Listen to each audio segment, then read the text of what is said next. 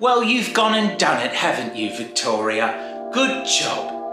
Now we've got 6 weeks of stage 4 lockdowns, and we're probably staring down the barrel of stage 5. That's what the Age have said, and it's because you're all too fucking stupid and selfish to have just stayed at home as per Daniel's advice and as per the Chief Health Officer's advice. That's what I've done. I've been doing work from home since March. I don't read News Corp, but frankly, their use of the term COVIDiots is perfect for most of you in Victoria.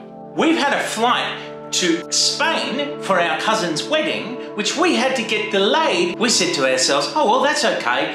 The lockdowns will have worked as per Daniel Andrews and the Chief Health Officer's advice. We'll have flattened the curve by then, and then we'll be able to take our trip. But oh no, you fucking idiots have done it. Now, we might not even get a refund from the airline. I go on Facebook, you know, I shouldn't, but I do, and you see everyone, all these bastards, criticising Daniel Andrews.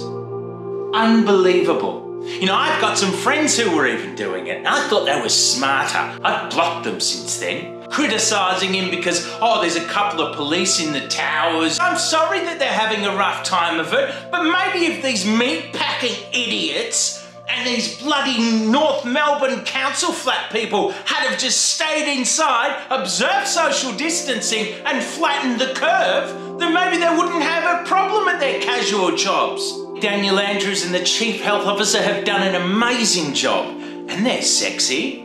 I want to fuck them, I'll be honest with you.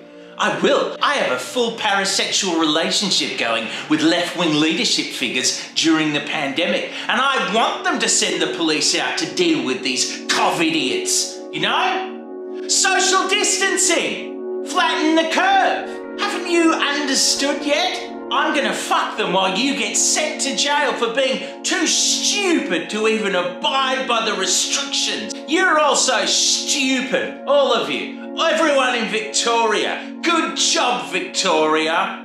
Yeah, sometimes I think you idiots should be made to take an IQ test just to vote. Why couldn't you have just listened to the Chief Health Officer and Daniel Andrews? You're all so stupid.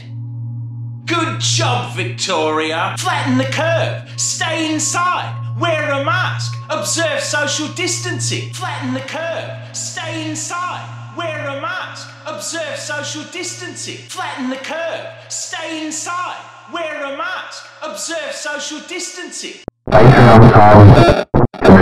of the most infamous anti-guys fucking stupid.